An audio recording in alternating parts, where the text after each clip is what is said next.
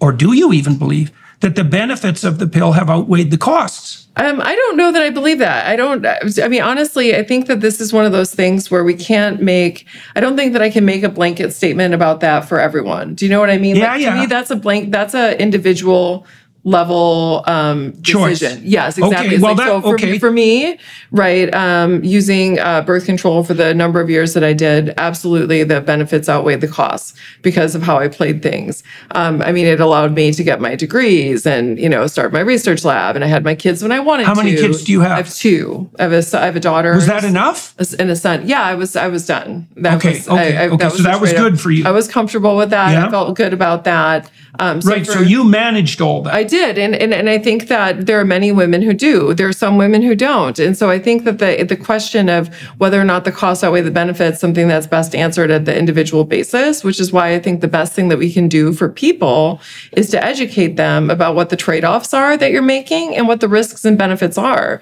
Because like you said, I mean, I think that there is women are taught almost nothing about their fertility, like nothing. Well, they're taught lies. Well, yeah. I mean, I have women coming into my class talking about how so-and-so had a baby at 40. Yeah, I'm saying, no, like, here's the fertility curve.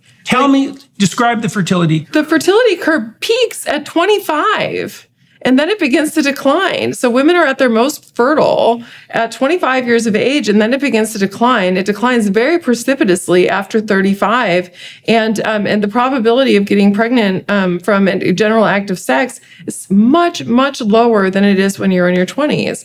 And this is a really hard thing for women to have a wrestle with because, that's of course, for sure. I mean, I look at myself, and I had to, I was in graduate school when I had my first child, and I had to make the decision. Am I going to, incur the cost to my career to go ahead and try to have a baby now? And I know that it'll be relatively easy. How old for were me you? In biology, 28.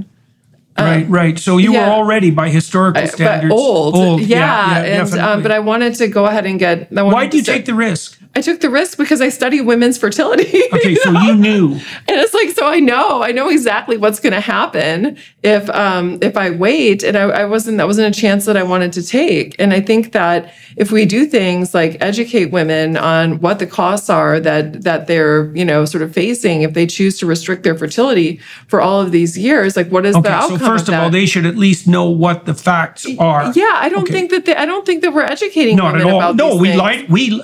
There's no one who's lied to more than 19-year-old women.